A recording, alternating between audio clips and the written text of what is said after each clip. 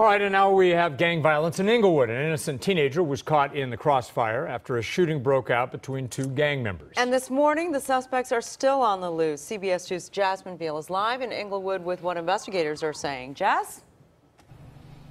Yeah, Jeff and Sharon, so apparently bullets were just flying up and down this street. Take a look at the van behind me. You can see several rounds struck that vehicle. And then further down the street, that's where the teen boy, believed to be about 13 years old, was hit by a stray bullet. Right now, we're told by police he is in stable condition. But take a closer look. I want to show you those bullet holes that hit some of the cars parked on this street. We counted at least 3 just in that white van behind me alone.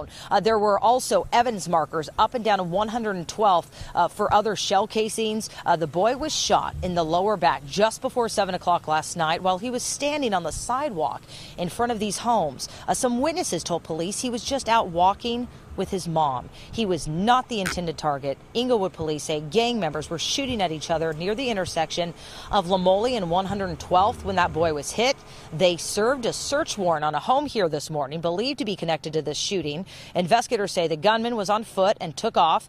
They are still looking for at least 2 men. Let's bring it back out here live. Just again, evidence of the shooting that took place here. You have flat tires on some of these cars.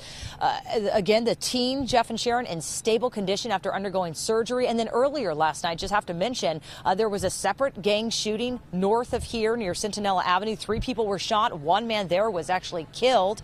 Not believed to be connected, though, at this point. I'll send it back to you. That's a little bit of a spike. All right. Thanks, Jasmine.